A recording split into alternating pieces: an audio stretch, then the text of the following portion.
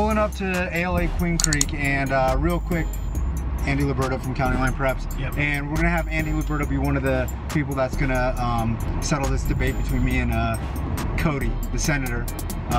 Greatest wide receiver of all time. I said Larry Fitzgerald if you watched the last vlog, or the vlog before that.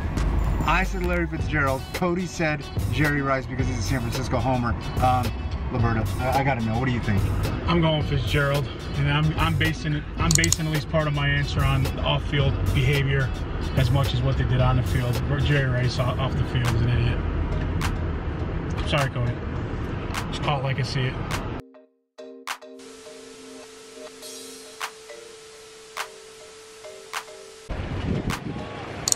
ALA Queen Creek, very, very smart. I'm doing the entire vlog right in front of this thing. I'm so excited. Genius. So you guys aren't short on talent at all this year with the Hubler kid as a freshman. You got Jameson as a freshman.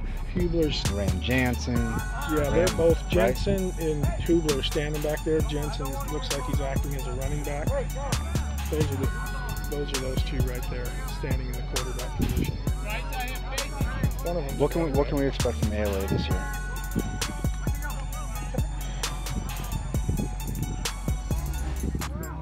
Nine, 10 wins. Yeah, we're going to go 10-0. That's our goal with our seniors. They can't go to the playoffs, so our regular season is our playoff and championship. And so the big matchup with Benjamin Franklin is going to be your playoff game. Yeah. Yeah. We're looking forward to playing Thatcher. Frankly, they're going to have a great program. We're looking for Phoenix, where it's going to be tough. But Gilbert North, our sister school over there, I think they're going to be pretty good. They got a lot of kids out and some talent.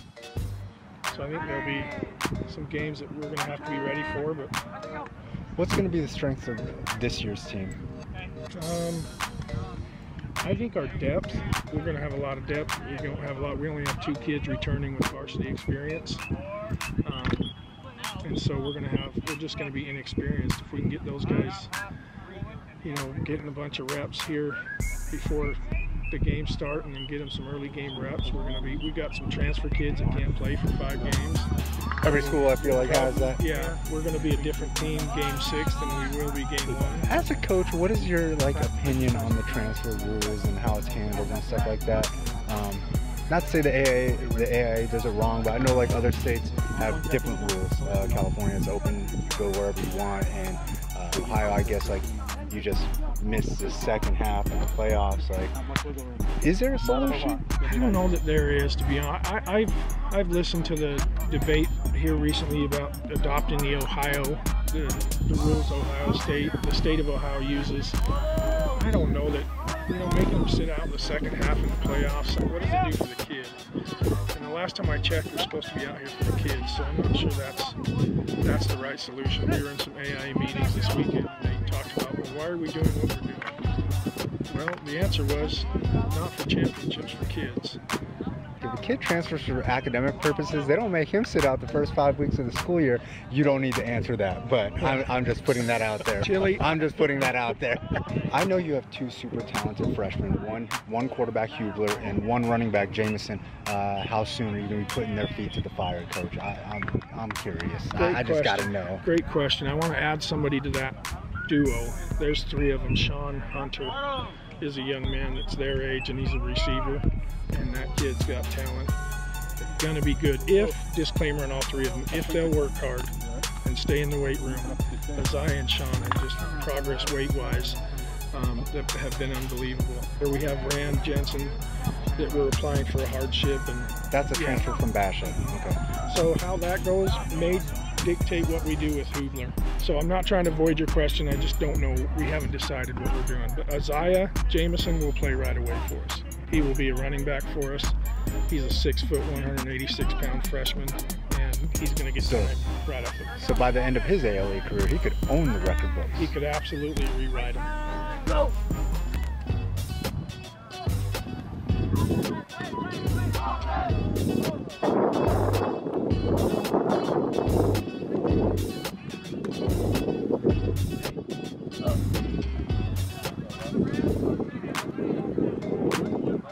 How long have you been here?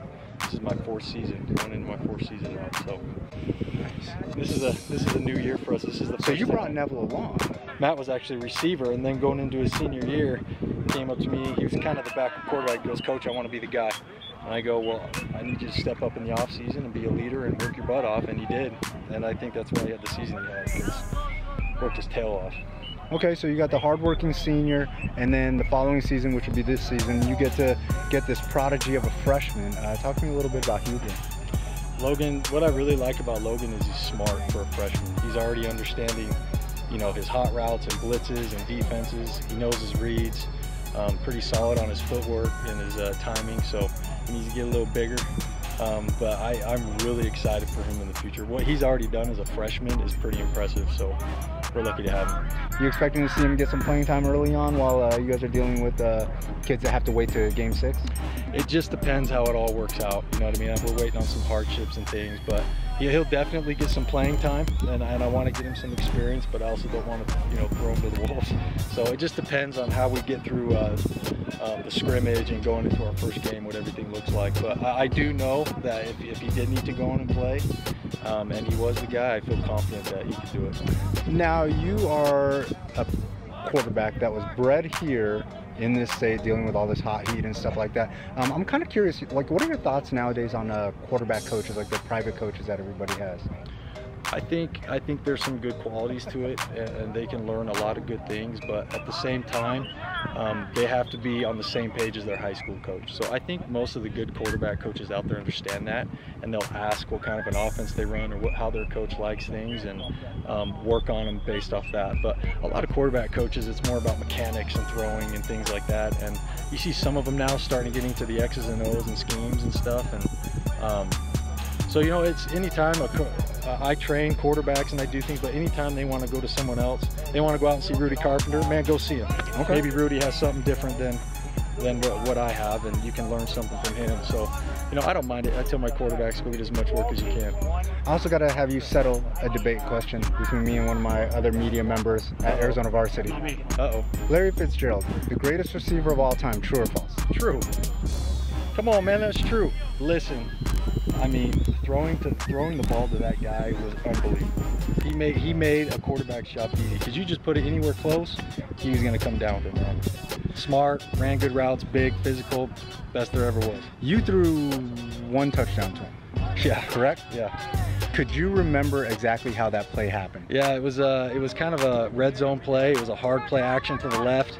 He came down hard like he was going to block the safety, and then kind of went straight up the field. So I sold play action really hard, flipped around, and threw it up high to him, and came down with it. So there it is.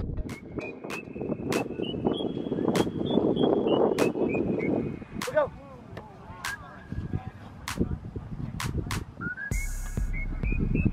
Ready, go.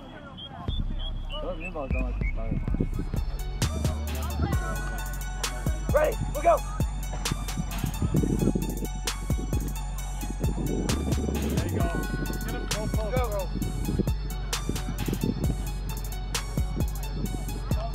Ready, go.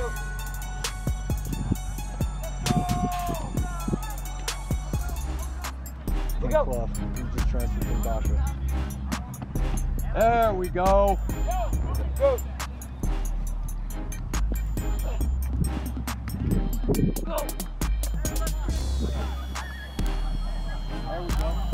All right, so freshman sensation. Talk to me a little bit. What's it like playing for Coach Hall? It's a really great experience. Of course, he played in the league. He's got some great tips. He's a great coach, and it's really nice.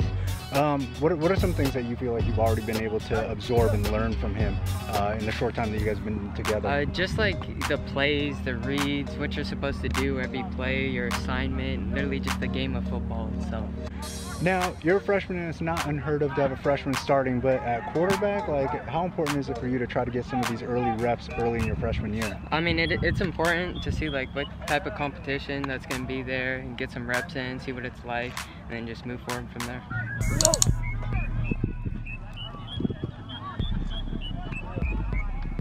Ready, go. Yeah, John. I mean, what's it like, you know, being a freshman and, you know, getting into the system already? It's nice. It's hard. It's varsity, and it's not youth ball. It's fun. Now, a talent like you could have played anywhere. What brings you to ALA Queen Creek? The environment and the coaches and just the people that are here. What is it about Coach Edwards and his program that you like so much? I just like it. It fits me. I like the school. You, Logan, Jameson, you know, what can we all expect? Best. Three-headed monster? Three-headed monster, there it is. You already heard it here first. Chili. Yeah, absolutely. Thanks for coming out. Thanks for making my day, man. You made my day. Not Chili, not Coach Edwards, Coach Hall. This is how we roll at ALA, Chili. Yeah, I like the golf cart thing. Yeah. With Hunter, Logan, and Jameson, I feel like you got like the Troy Aikman, Michael Irvin, like Emmitt Smith thing going on here at ALA. Kind of our version of the triplets, right?